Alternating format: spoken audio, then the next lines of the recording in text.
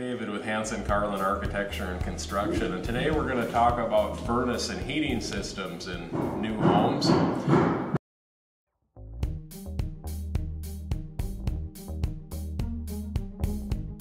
this home here we have more of a traditional heating system. This is going to be a heat pump system. The home here doesn't have natural gas available. We're in Green Bluff in Spokane County and there's no gas here. So when you don't have gas and you're going to go with a traditional type of system, you wouldn't want to use just electricity because it would be too expensive.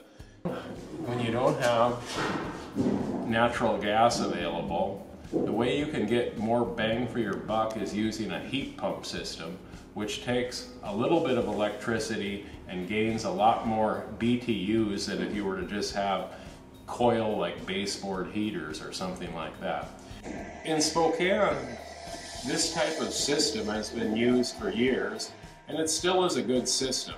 However, I think that as homes become more efficient, that these systems are probably going to be used less and less because of the inefficiencies of running heat all through these ducts. They say that about 30% of the BTUs of the home is lost through the ducts. Picture that you need heat in the upstairs bedroom. Well, this unit has to kick on. The fan has to blow hard enough to fill all these ducts to go upstairs and supply the air to those rooms up there. And so you can picture that a lot of BTUs is lost by, first of all, getting the air moving and warming the ducts all the way to go to the upstairs of the home. When I started construction, cold air returns were often just run through a stud bay. But as things have become more efficient, now it's required that all cold air returns are ducted. And so here's an oval pipe to fit through a narrow wall where we're getting a cold air return up to the upper floor of the house. This is a Mitsubishi outdoor unit. This is called a ductless mini-split system or a ductless system. Well, ductless, of course, speaks for itself. This system has no ducts. So how does it work? This works with an outdoor unit and individual heads in zones or parts of the house. Perhaps it's rooms, or perhaps one head does several rooms. But this is another probably up and coming way that homes are heated and cooled because it's so efficient. This unit's running right now. We're in the fall of the year, and so it's blowing out cold air because it's taking the warmth that's in the atmosphere and it's creating it into heat and bringing it into the house. And instead of using ducts, uses refrigerant that goes to each head in each individual room. So you can see that it just clicked off here, but the thing's almost noiseless when it's running.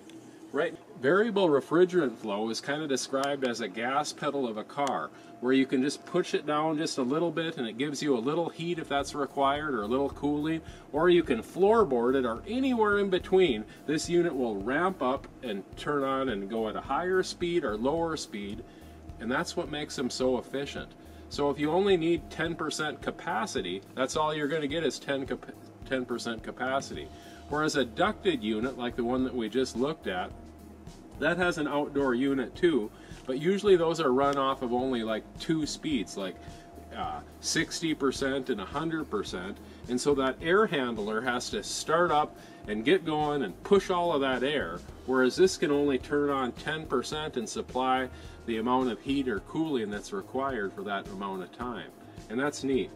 These units will don't have any ducts, of course that's why they call them ductless. And how they supply the heating and cooling to the room is by running refrigerant lines, and this is a retrofit.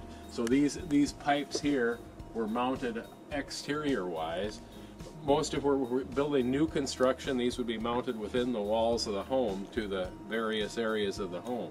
It said that the savings by getting rid of the ducts is about 30%, because you can imagine the heat having to go, or the cooling going through those large ducts takes a lot of energy just to heat or cool the ducts themselves. Whereas this, you're just running refrigerant to the particular zones. So that's really neat. These units are a SEER 30. They're considerably more efficient than an outdoor unit of of a traditional system, and so there's a lot of savings in these. Inside the house, and I wanted to show you the indoor units. The indoor units can be sized to whatever room or space that you're heating. Perhaps if it's an open space, you can do several spaces with these. In a lot of the passive house designs where the insulation is super high, you may only have one or two of these in a home. One of the disadvantages is some people think, well, I don't like that thing on the wall, and they think, well, that's ugly. So that can be a disadvantage over a forced air system. But some of the advantages besides the efficiency is that these units are almost silent.